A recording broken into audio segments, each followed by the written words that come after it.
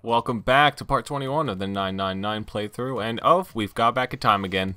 Hooray! Only now we're back to the first half of the game. Yep, back to where we kind of were before, but this time we're going through the laboratory room again, but on one condition. We've actually gone through door number 5 first, and as we've mentioned multiple times throughout this playthrough, this is the correct route in order to get the required ending. Gotcha. Isn't it because you get a certain item in the first set of rooms that determines what information you get in the second set of rooms? More so that you went through the room with a certain person, and that certain person is going to become very crucial to the development of the plot from henceforth. I mean, not that they weren't crucial. All 9 people are equally important. Yes, even the 9th man, Mr. Ground Beef himself, with the personality of a lasagna throughout this entire game. Yes, he's equally as important. With the personality of one, and was also turned into one. What a shame. And yeah, laboratory pretty much the same as before. Even during my replay through the game. Your replay through. Yeah, the many playthroughs have been had with this one. Not really improved. I did realize, though, learn that you don't even have to have Clover do all these little shenanigans here. I mean, you have to have her do a couple things, but you could pretty much solve the little touchpad puzzle all by yourself. You don't even need what we just got here. You don't even need the button order Neat. at all. Well, I know that like the towel in one of the other puzzle rooms, like that one's completely optional. So there's lots of optional items that are more used as hints than actual solutions to puzzles. Yeah, and it's nice to see that they designed it around like that, because again, we go through these puzzles a good amount of times, so having them have ways in order to get them out of the room faster is nice.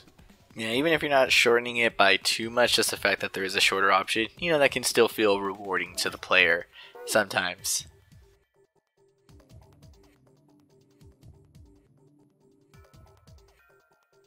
The conversation that we're going to have with Lotus, which is a much more extended conversation than the one we had last time, where we said she was old and she just told us to fuck off, has to do with this computer and, of course, the morphogenetic.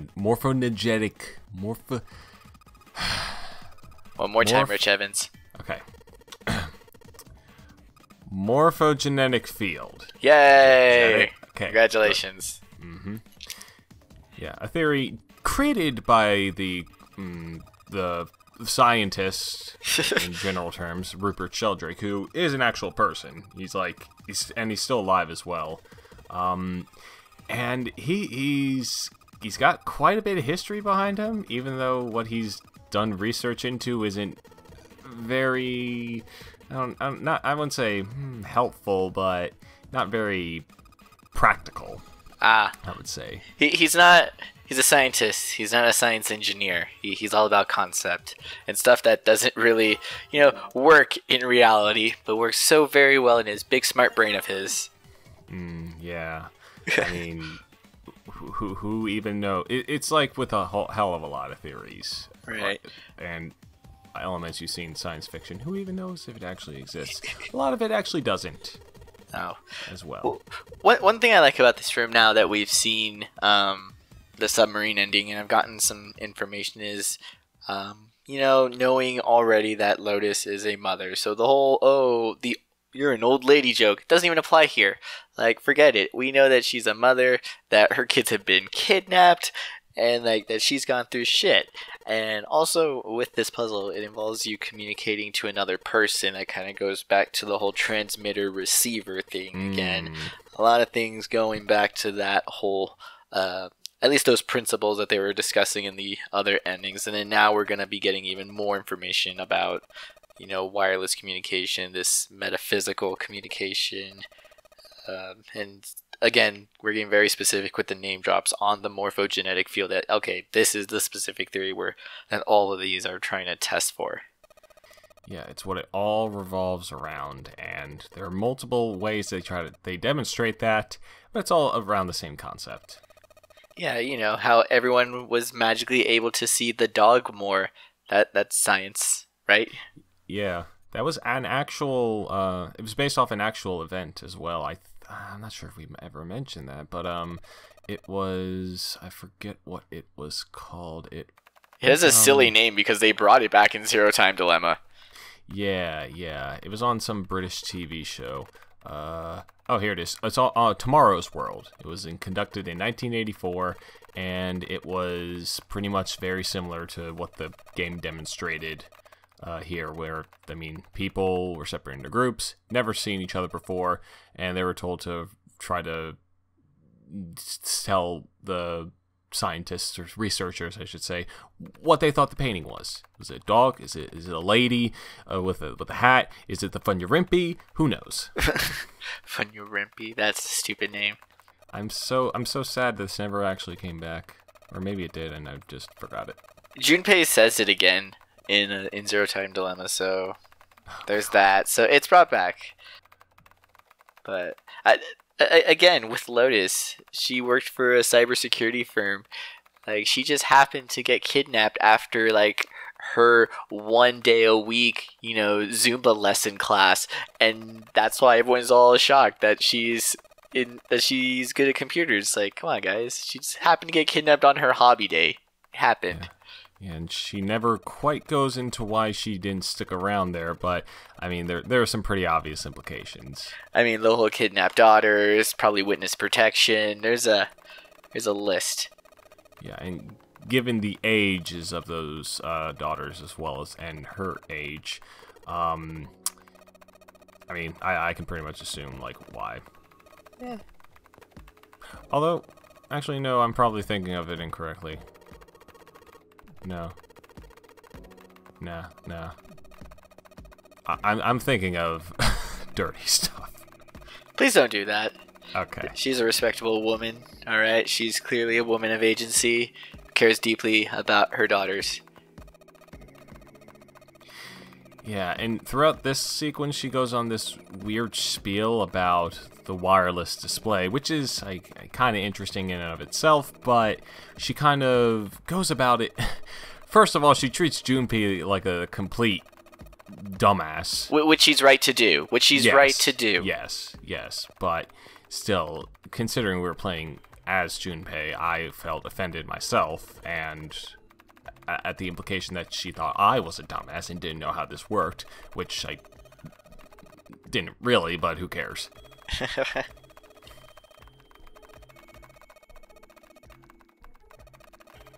The fact that we're getting yet another allegory when we're already, like I said, we're this far deep into what the morphogenetic field is.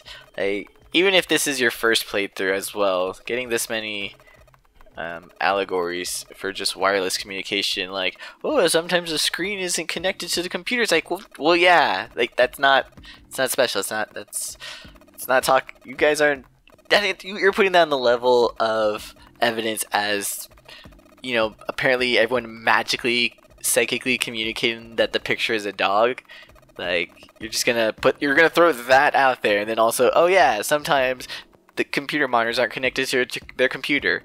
Woo, scary stories from beyond. It's like, what the okay.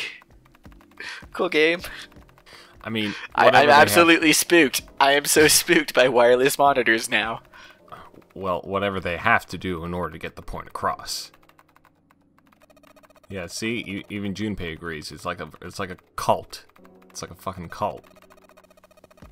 Wait, cults have nothing to do with this game or anything else in the series, and until the whole series decided to go off the rails and then back on the rails, and it started rail drifting into a fucking curve. No. This series was never really on the rails at all, when you think about it. Even when it looked like it was on the rails, it was actually, like, as far away from the rails as it could get.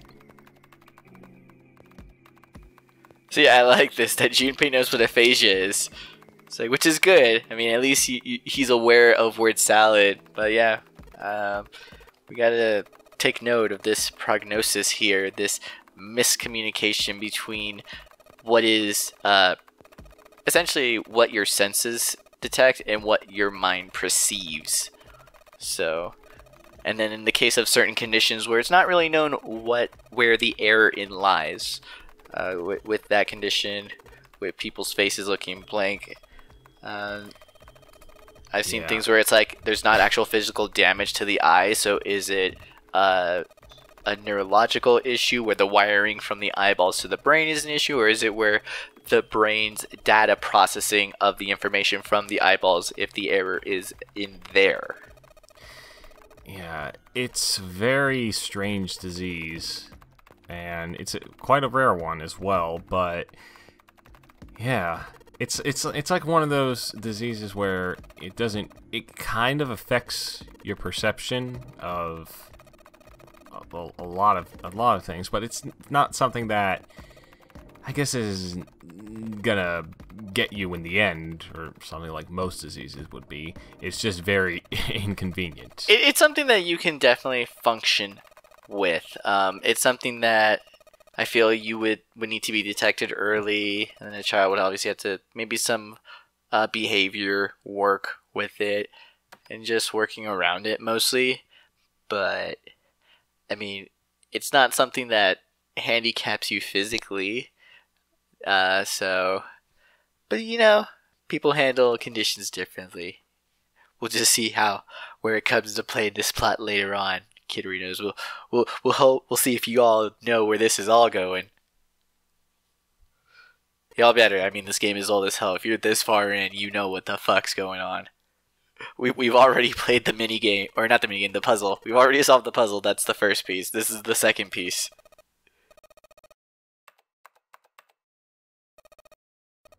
And I've seen how one with the disease would perceive faces, and I mean, according to this game, though, it's creepy. It's very creepy. Yeah, if you go on the wiki for this game, they've done some sort of kind of what the characters would look like from the perspective of someone with prosopagnosia. Prosopagnosia, and it's essentially just the eyes are basically picture default face, and then kind of put Vaseline over it to smear it, just because with some research into it, there is some data loss at least. Again, I'm not sure where it is mechanically or perceptionally, but there is some data loss, so features are blurred, especially in recollection for people who have the condition and when they see people's faces. Yeah, at least this game has the courtesy to imagine that disease would, from the perspective of someone with that disease, they would still be able to see faces of some sort, even if it were that default face. But from what I can tell, wouldn't it be like get to the point where it would just be a complete blur? They wouldn't even be able to recognize eyes or ears or the mouth or the nose at all. I feel that there would be some people that it would go in the reverse, that because faces would be so bland, they would pick up on like even the subtlest of differences, like colors of eyes.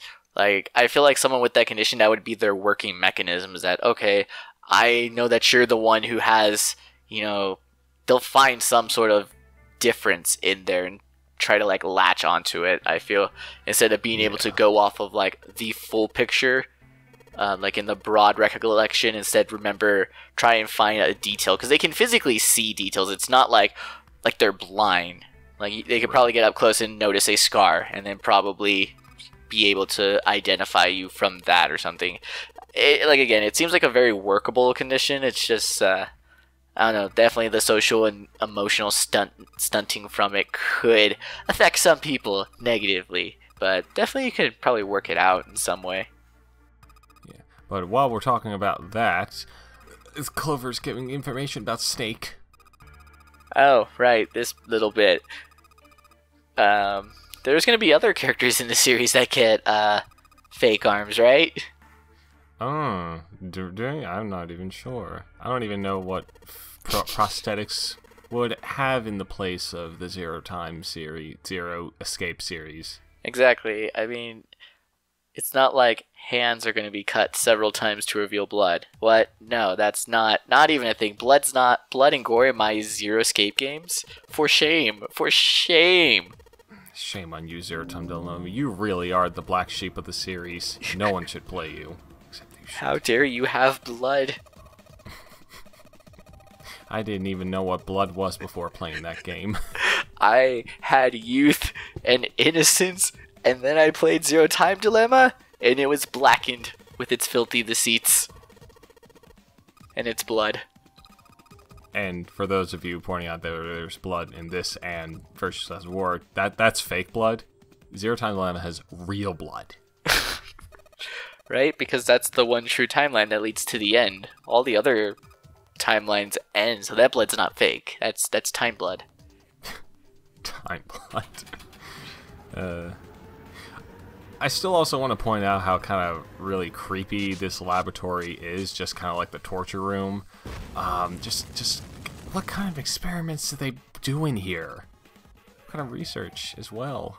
Well, I think we already know that they were doing a lot of morphogenetic passing from transmitter to receivers, and so obviously those probes were to go on certain children's heads. Maybe while they were in that. I don't know, I'm trying to remember. 7 knew of the children, and we knew of the experiments, but we didn't know if the children were related to those experiments. So we just know that experiments involving the morphogenetic field were happening here. And there were clearly no safety precautions taken because, you know, the connectors there just sort of spontaneously combust. All in the name of / price of science. It's all for the sake of science, folks.